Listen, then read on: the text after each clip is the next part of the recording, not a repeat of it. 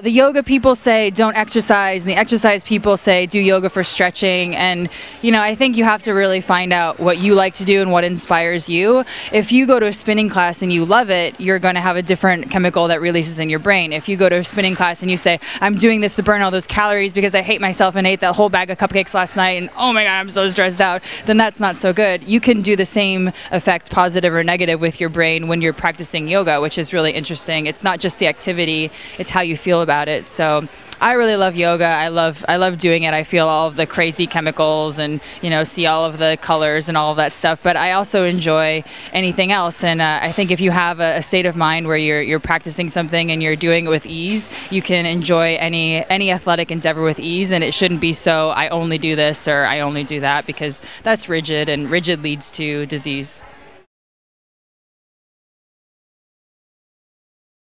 My 3 favorite foods? Ooh. Oh gosh. Oh my gosh. I like all food. I love ice cream, so I think a lot of these coconut ice creams now are kind of cool.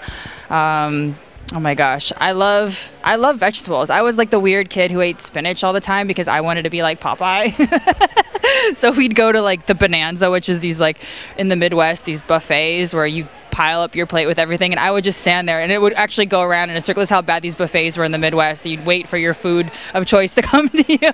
So whenever the spinach came around, I would just scoop it up, and then I would lose it and have to scoop it up again. So I say spinach probably takes up 2 of my categories and ice cream is the 3rd.